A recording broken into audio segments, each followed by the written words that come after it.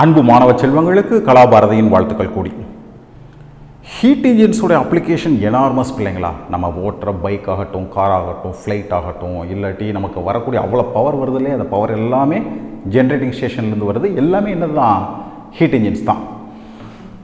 So heat இன்ஜின்ஸுடைய எஃபிஷியன்சியை பிள்ளைகளுக்கு ஆழமாக புரியணும்.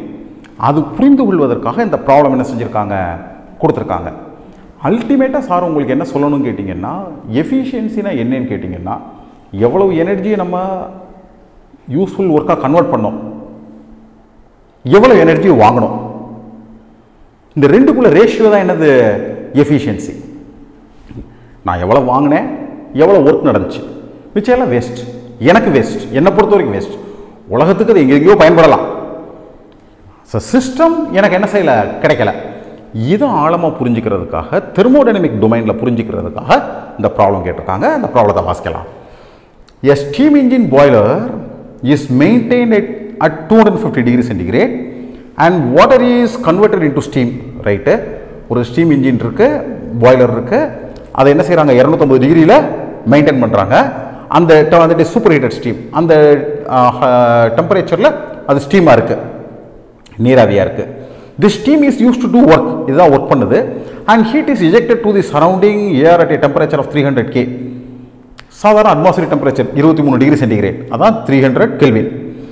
Calculate the maximum efficiency it can have. இதான் கேட்டிருக்காங்க. எனர்ஜி கொடுக்கல, மைண்டில் வச்சுக்கோங்க.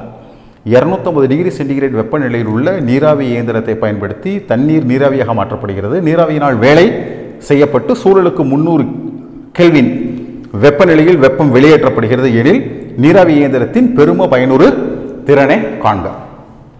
மேக்ஸிமம் எவ்வளோ எஃபிஷியன்சி இருக்க முடியும். ஏன்னா சம் அதர் லாஸஸ் ஆல்சோ தேர். நீங்கள் பின்னாடி இன்ஜினியரிங் காலேஜ் படிக்கும் பொழுது ரியாலிட்டி ஃபீல்டில் என்னென்ன விதமான லாஸஸ் உண்டாகுதுன்னு சொல்லி நீங்கள் படிப்பீங்க. எல்லா இடத்துலையும் லாஸஸ் இருக்கும். பட் எனிவே இப்போ அதுக்குள்ளே நான் போகலை.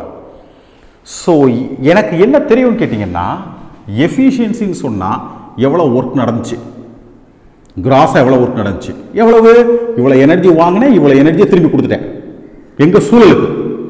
ஸோ இவ்வளோ தான் நான் என்ன செஞ்சுருக்கேன், ஒர்க் பண்ணியிருக்கேன். இதான் திஸ் இஸ் தி ஒர்க். ஆனால் இவ்வளோ எனர்ஜி வாங்கியிருக்கேன். So this is efficiency. So இதை நீங்கள் இந்த ஃபார்ம் மாற்றிடலாம், QH by QH1 minus QL by QH. So this is the efficiency. ஆக்சுவலாக திஸ் இஸ் எஃபிஷியன்சி. ஆனால் இங்கே டெம்பரேச்சரில் கொடுத்துருக்காங்க. நமக்கு எல்லாருக்குமே என்ன தெரியும் கேட்டிங்கன்னா, அல்டிமேட்டாக என்னென்னமோ நடக்குது. அல்டிமேட்டாக இந்த QL நீங்கள் ரிஜெக்ட் பண்ண ஹீட் எதுக்கு ப்ரொபோஷனலாக இருக்குன்னு கேட்டிங்கன்னா, அல்டிமேட்டாக அது என்ன டெம்பரேச்சருக்கு போச்சு அதுக்கு ப்ரொபோஷனலாக. நீங்கள் ஓவராலாக கொடுத்த ஹீட் எனர்ஜி ஓவராலாக இன்க்ரீஸ் ஆன இன்டர்னல் எனர்ஜிக்கு இல்லாட்டி ஓவராலாக இன்க்ரீஸ் ஆன ஹை டெம்பரேச்சருக்கு ப்ரொபோஷனலாக இருக்கும். So therefore 1 minus QL by QH 1 minus TL by TH எழுதலாம்.